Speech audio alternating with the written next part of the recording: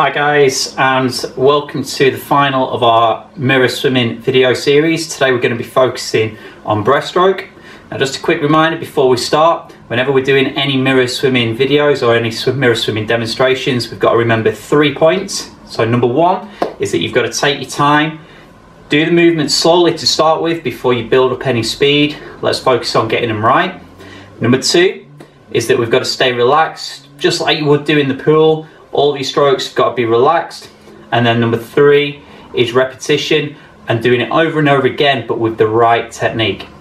Now we're going to start with breaststroke demonstrations. We're going to have a look at how you would do it in front of the mirror at home, and then we're going to focus on some of the common mistakes that we see, not just in the pool, but also out of the pool as well, when you're demonstrating, and things that you can do to help correct those.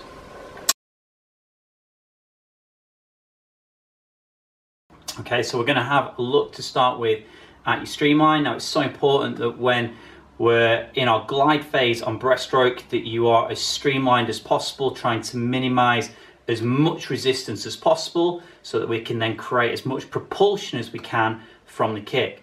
All right, now to start with, you've got to make sure that your back is flat and that you are reaching up into nice tight streamline, but making sure that your hands are locked out, this time not on top of each other. You don't lock on top of each other on breaststroke, but hands side to side, using your thumbs just to hold it in place, and then just extending up, squeezing behind your ears, and then really extending up through your lats and through your shoulders.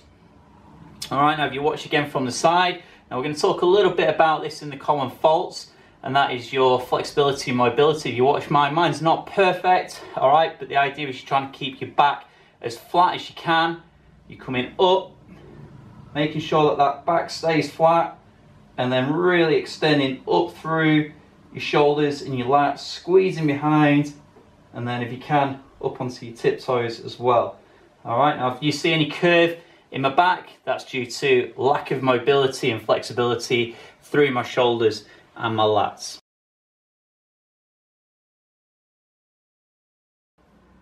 Okay, so we're going to have a look at the arms now. All right, so we're going to start off arms in front of us in that same position, so hands fully extended, arms locked out, feeling that stretch through your lats and your shoulders, just making a very slight V shape, just ever so slightly, so that your hands are ready to be turned out as you skull out into this first part of the movement. So the first part of the movement is a skull outwards. You skull out just wider than your shoulders into a wide position with your hands slightly turning out to press on the water. At this point, your hands turn back in, and it's important that your little finger leads that press, so you're getting that catch and that lift on the water. Your hands turn in, elbows stay high, and you come in towards your midline, your hands come together, and then you drive your hands forwards just under the surface of the water or just in line with your shoulders. All right, so let's watch again. Your hands turn out, make sure that they are going just wider than the shoulders into that wide position. Your hands then turn back in, your elbows stay high as you press, and as you come together, you squeeze your elbows in your hands and drive forwards, using your elbows, drive forwards, leading with the hands into that nice tight body line. Now you can do it again, focusing on getting into that line after each stroke, and also thinking about the breathing. So you're starting off this time with your head already down, squeezing nice and tight. You then press out, hands go out, just wider than your shoulders. You turn your hands in, you press in, you lift, and you drive forwards, okay?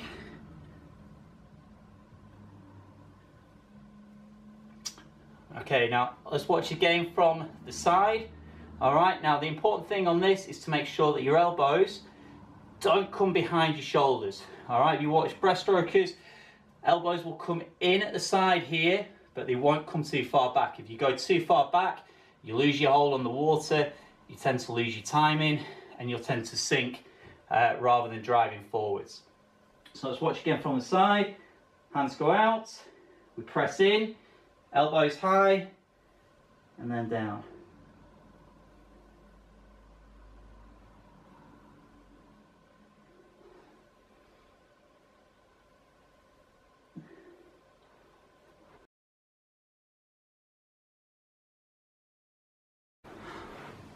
Okay, so to finish, we're just going to talk about some of the common faults or common mistakes that people make on breaststroke. And again, just like butterfly, a lot of it is down to mobility, as you perhaps saw in my streamline before. So the first one we're going to do is just focus on that streamline. All right, now a few of the exercises we did the other day included just hands on the side of the sofa and just going into a stretch here for your lats. Okay, so you can do that again for breaststroke. All right, a good one that we do to focus on shoulder mobility is called ITW or IYTW. All right, so you're going to start with, if I can move back into position, your head down, thinking about that position that you've just been in or you're focusing on your breaststroke in an I position.